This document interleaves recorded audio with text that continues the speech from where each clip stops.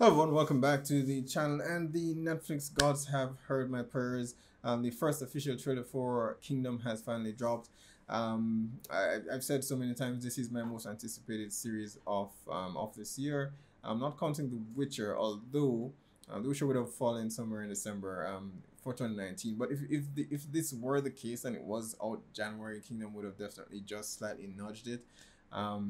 If only because of my anticipation level for it. As much as I enjoy the world of The Witcher itself, Kingdom has left such a good impression.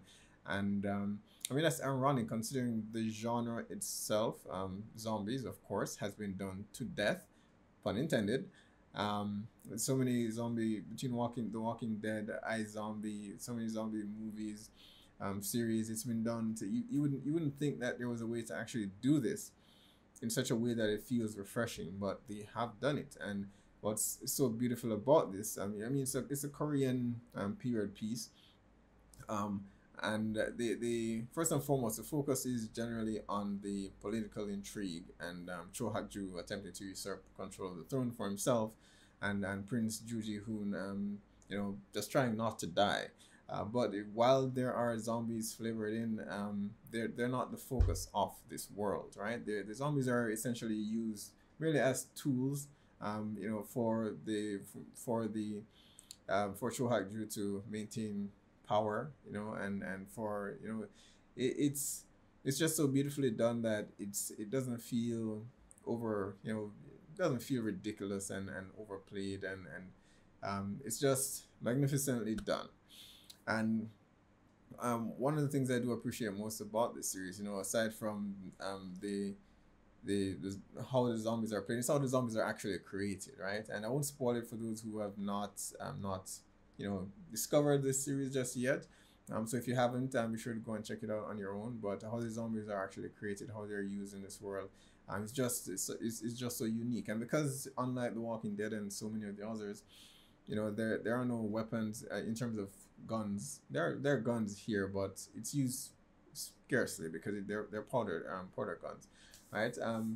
They use gunpowder, so it's not as efficient, and you can't just wipe out or mow down a whole group of zombies that easily as you could in modern time. So for the most part, they rely on swords and hand to hand combat.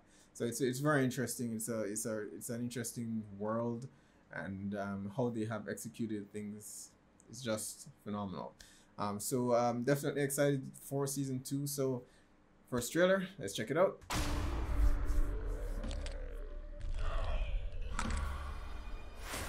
All right, so we're picking up right where we left off,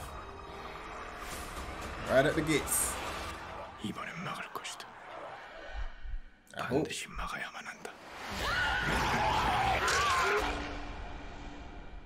심승처럼 변했어요. Alright, so Seo-bi is alright. I think the last time we saw her, 피 냄새만을 쫓았습니다. she was being cornered.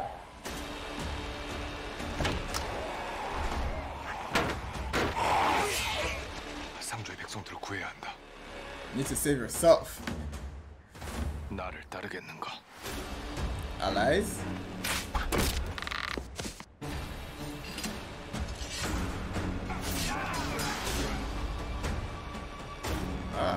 Taking the fight to the new king. Our Queen Regent. 진짜 죽을 죄를 지은 죄인은 따로 있지.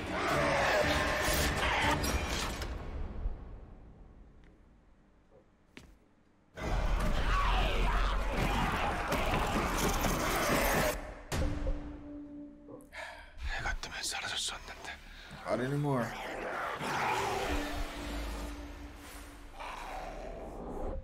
March 13th. Alright.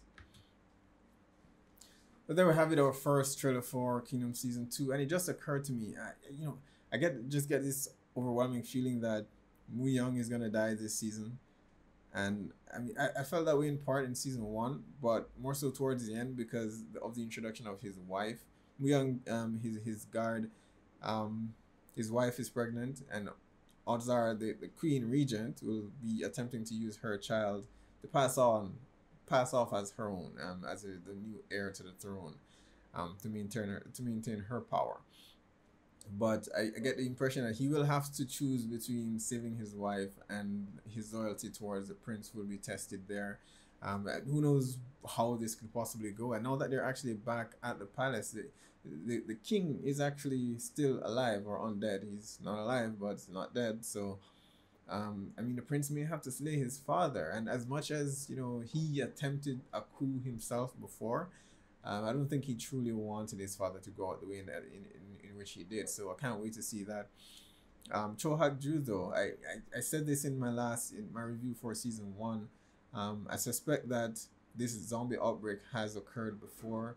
Between him and Hyun, the war hero, I think they know something that they've not yet said. I think this outbreak has happened in the past, and they somehow managed to contain it. But Cho Hak-ju, in his mind, you know, realizing that, hey, I could use this to my advantage and take control of the throne.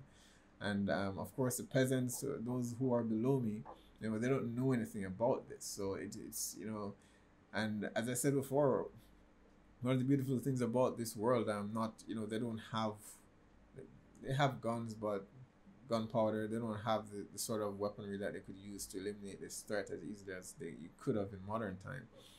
So it's just, you sort of get to experience the moments in a different way than you would in something like The Walking Dead. You don't just get a zombie rushing in and then you kill it and then that's it. You're kind of sitting still with this world, and you know, to absorb it all, and that's just something that's you know, that's unique to this series that you don't get to see done so often. And I've said it before, and I've got to give Netflix props for this, because I mean, this is one of those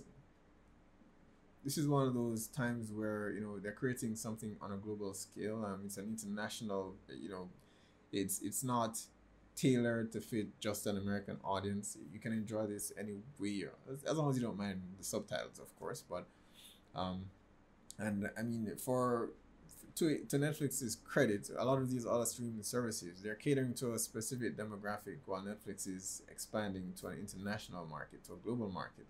And some of my favorite content on Netflix happens to be a lot of the international content, both movies and series. So I'm so glad that they have greenlit season 2. They have and I suspect that they will do a third season as well. But you know me, as I've said before, I don't particularly love when series run too far. I prefer that they tell the story that needs to be told and then end it there. So but I'm definitely looking forward to this season and the third or fourth. What we'll see, right?